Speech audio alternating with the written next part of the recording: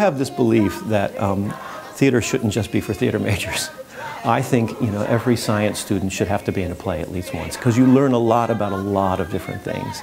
Not only about the performing arts, but how a group of people work together on a major creative project, and how we all work together to somehow create something astonishing. Round and round, my heart keeping time to the speed of sound. Till I've heard the drums that I found my way. 'Cause you can't stop the beat. One of the marvelous things about what we do here in J-term is that we essentially put up a show in 3 weeks. So it requires a kind of discipline that really appeals to me, both on the part of the creative staff, but on the part of the students as well. You have to be prepared, you have to be there, you have to be on time, you have to be ready to work, you've got to do your homework. It's important that just once we say this out loud, what we expect of you, and we expect of you something we call professionalism. Very, very important concept here. And professionalism, as it plays itself out, especially in a very, very short rehearsal period, means putting a show together in 3 weeks, that is really a challenge. Especially when it's a show as big as Hairspray is. Hairspray is a huge, what we call, ensemble show. In fact, I think there are maybe only 3, maybe 2 solos that stand alone without the ensemble. Now let me see if the second one can be even more inviting than the first one. So try it again there, Nejla. So 1, 2, 3. So come on! 2, 3. Come on! 2, 3. Come on! So it's like a whole lot of notes for everybody all the time to learn. So it really in 3 weeks' time, actually less than 3 weeks' time, in like 2.5 weeks, we have to get it all together. Hurry, get your cootie shot. Just as like a circus, somebody oughta hold her down. Well, we rehearse 6 hours and then you put in extra time after. So rehearsing for Hairspray, this production is a lot bigger than people think. There's a lot of work that goes into it. And you get really close with your cast, but there are a lot of cues that you have to remember and a lot of steps. So putting it all together has been a lot of fun. Definitely the most work I've ever done on just singing and dancing, but it's a lot of moving parts. Let's work that out, because it started out brilliantly and then it kind of just turned to mud for a while. As exciting as it is, it's so nerve-wracking because these people are coming and they're expecting to see a lot. So these past few days have just been like high energy and high anxiety and high stress. But I'm really excited. I think it's going to be awesome.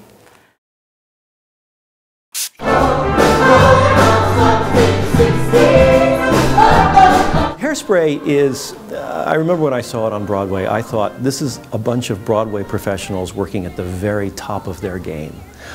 In one sense, it is just a big, loud, fast, and funny Broadway musical, and it is. The score by a brilliant man named Mark Shaman.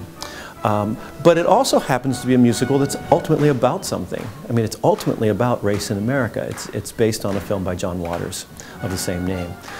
So because it is so effervescent and so musical and so fun, but also has some things you can chew on, it seemed to be the right thing to do. Well, the message behind it is one thing that's very important to me. I'm big into diversity and issues of race and ethnicity on campus, so it kind of is right in my repertoire. And then on top of that, I really like the music, the time period. Everything's really fun and cartoony and colorful, and I much prefer that to like melodramatic kind of musical. I'm ready to go. The rocks on the street, I'll dance around my feet. They seem to say, Tracy, it's up to you. So, don't. I play Edna Turnblad, who is Tracy Turnblad's mother. The big presence on stage, physically and characteristically. Oh, this is crazy! Hello? What am I wearing? A house-dressed guppies and sub-hose. Why? What are you wearing? Hello? Edna's character is, above all else, she's deeply insecure about her body. She's overweight. She's clumsy, she's very, very masculine.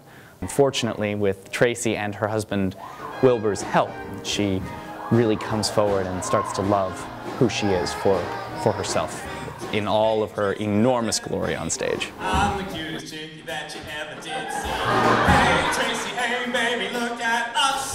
Where is there a team that's half-assed? Fabulous! So let's go, go, go! To pass now. It's science clashes like a walking show and tell.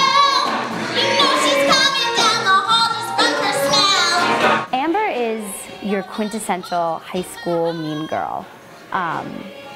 Completely two-dimensional character. There is no character arc, no character growth, and that's why she has been so much fun to play. And I want to be your Miss Teenage Hairspray. Remember, a vote for me from you is a vote for me. What an unexpected ad-lib, Amber. There's so much you can do with these silly lines and the names she's calling Tracy. A trampy tunnel lard, Tracy tugboat. My favorite is Tracy Turnblaw. Tracy Turnblaw is a tramp and she's retarded.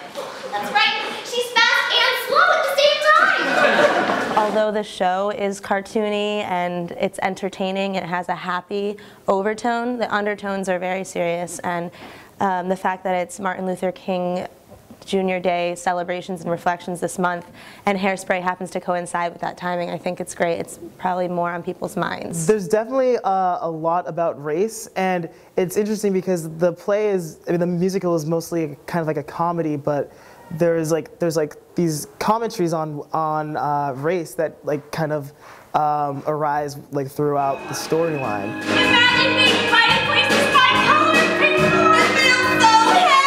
I'm not sure if the musical accurately touches upon the subject and gives it like enough justice, but I think it definitely puts it in the minds of audience members, which is in itself a pretty decent achievement. I am Miss Motormouth Maybell. She is the DJ on Negro Day. She's a really strong matriarchal figure in the play.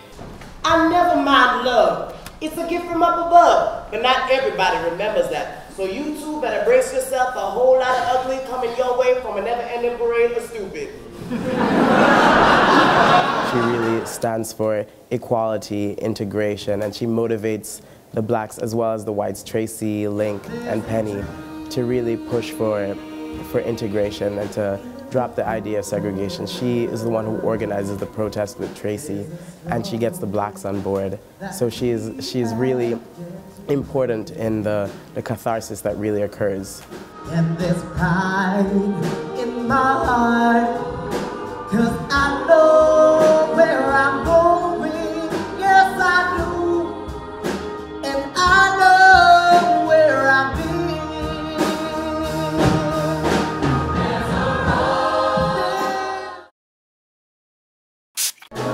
Styles keep a-changing. When you think of Hairspray, you think of it's costume related, it's about style, fashion, and it's about the times too. It's kind of, there's still issues in it, but it's still entertaining. For the nicest kids in town, they're almost dressed for prom because they think that Amber's going to win and they want to back her up and they want to all dress alike, so you can see a lot of the same pastel colors and the tulle, and you can see that it nips in at the waist right here. So it really shows off their figure. So as they move, you can definitely see their figure in the silhouette. I absolutely love this one because it really goes straight in at the hips, and it's for Velma, and she really looks like the mean dance teacher who used to be a pageant princess. Now let me get it, that's it!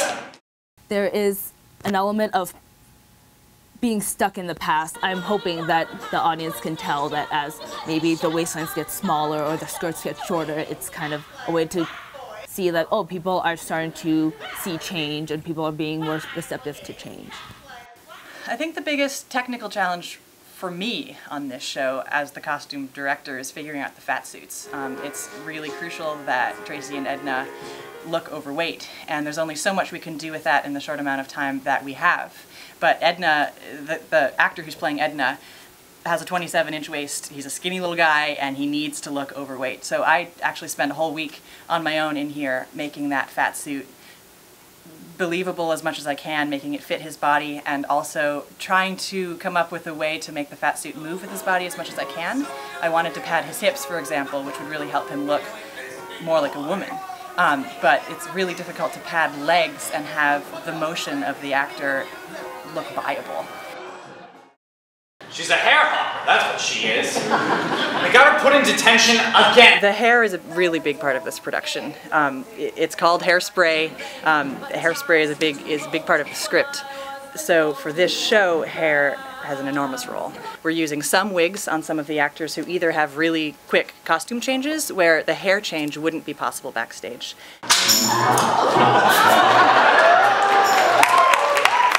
We need to create the look and style of the 60s. So a big part of the makeup lab was teaching these actors to style their hair in the way that girls and guys in the 60s would have done.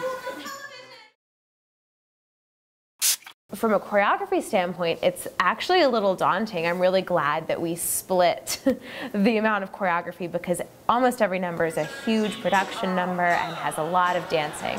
But it's also really fun music and has been really great to choreograph for. And then you twist and shout for your favorite star. And once you practice every step that's in your repertoire, you better come on down and meet the nicest kids in town. Every other second is dance, and reading through the script there might be a page of dialogue and then a gigantic dance number, and these numbers are marathon numbers. I've never had to choreograph such long numbers before.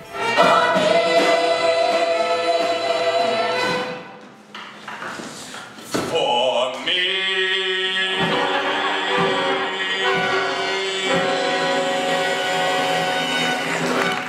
I think that the biggest challenge for me has been I have never choreographed for this many people before, and so making something in my head and then seeing all of them on stage together is like two very different things, and so being able to explain it well enough and put them all together so that the movement works. First one is here, and then I really like the song Run and Tell That, which the Motor Mouth Gang and Seaweed do. And so that was actually the first one that I choreographed. I choreographed the dance break from that song. It was the first thing I did because I love that music, and it's music that makes me want to dance. And so I just automatically had so many thoughts about the kind of movement I could put with that.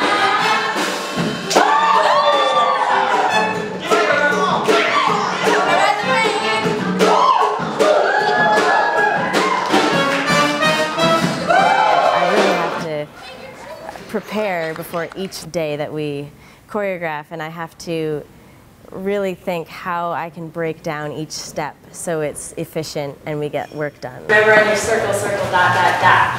You all have to go the same way with your dance. Wait. Circle, circle, dot, dot, dot.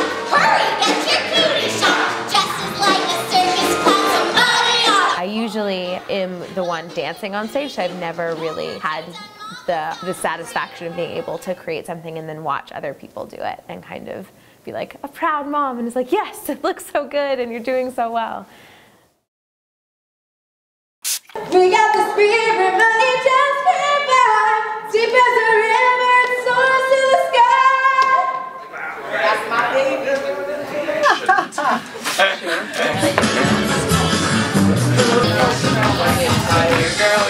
Bye, Daryl. Got first. Circle, circle, dot, dot. But I just didn't. Come on, everybody.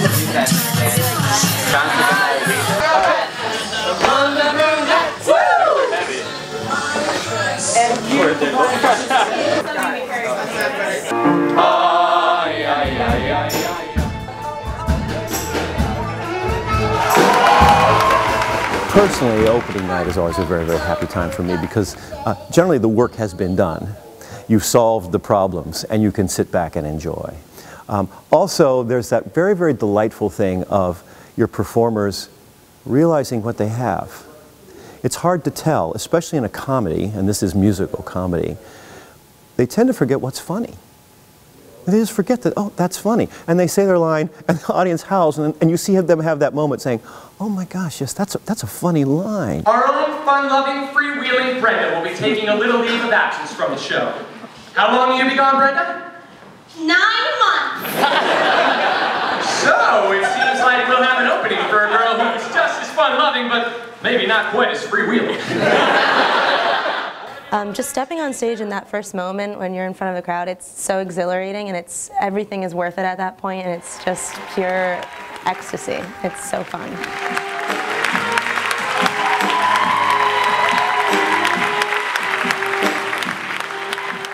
There's a light in the darkness. It is always amazing to me just to see the kind of personal growth as well as artistic growth that you see in these students. And by the time you open, you know you've really accomplished something. Burning bright, showing me the way, 'cause I know where I've been.